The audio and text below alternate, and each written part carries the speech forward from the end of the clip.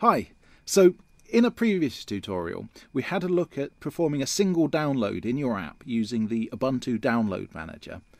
This time we'll take a look at performing multiple downloads and how you can support downloads continuing whilst your app is closed, which is really handy. So I'll start off again by creating a new project with one of the templates, and we'll call this another download demo, and do all the normal startup stuff.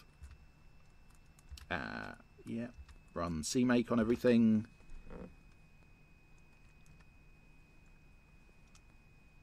And we should then have a very simple app that we can use as a starting point. So if I run that, you'll see it's just the basic template app that doesn't really do much. Okay, so start off by importing Ubuntu Download Manager. And then this time, instead of creating a single download component, we'll create a download manager component. Now that provides access to all of the ongoing downloads in our app. We'll give that the ID of just download manager. And we'll modify this button so that when it's clicked, we'll call the download method on that download manager component and give it a URL to download. There we go. Now, what we did last time was create a progress bar that we hooked up to our single download to show the progress of that download. We can't do it exactly the same way this time because we're going to have potentially lots of downloads. So what we'll do instead is we'll create a list view and set the width and height of that, and give it as a model the download manager's downloads list. And that's what actually provides us access to all of the ongoing downloads.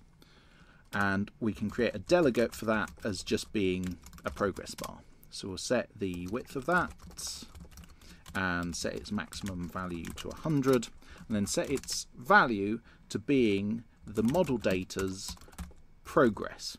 So for every new download that gets created, we'll create a new progress bar that shows that download's individual progress.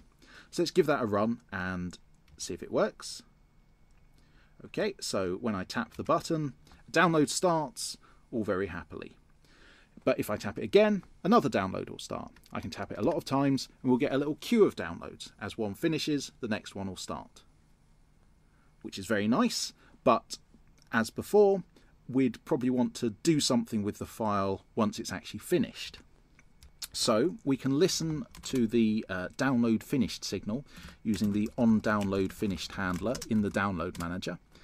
And this provides us with two parameters. It provides us with a download object and it provides us with a path. So for this, we'll just make use of the path and we'll modify that label. Set its text, we'll append a new line and then the word finished and the path of the download that we've just received. So let's give that a go and start up a few downloads, and as they finish they should appear at the top here, one after the other. Okay, great.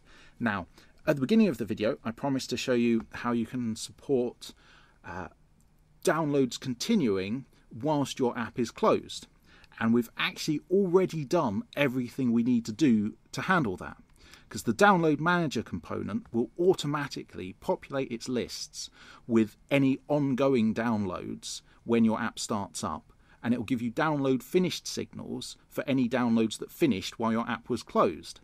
So just to give a quick demo of that, I'll change the file that we download to something slightly larger so we have a bit more time.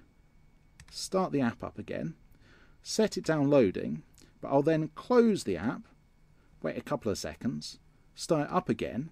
You'll see the download's still continuing and we still get progress for it, and when it finishes it should show up at the top there as all the others did. So that's the end of this little tutorial. Hopefully it's been useful again.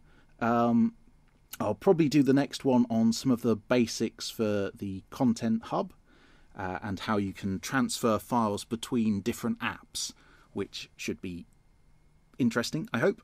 And yeah, that's everything. Bye!